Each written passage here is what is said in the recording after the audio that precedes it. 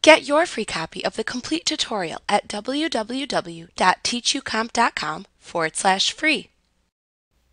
Any blank spaces that you type in your text, beyond a single space between words, are ignored by browsers. You must code your desired blank spaces into your document. You can insert blank spaces into any lines of text.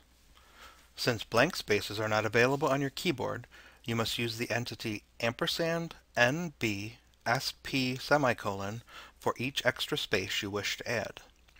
For example, if you wanted to add multiple spaces between specific words, type in the appropriate amount of entities without any spaces between them.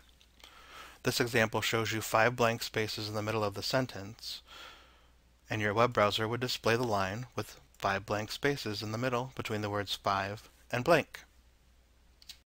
Like what you see? Pick up your free copy of the complete tutorial at www.teachucomp.com/free.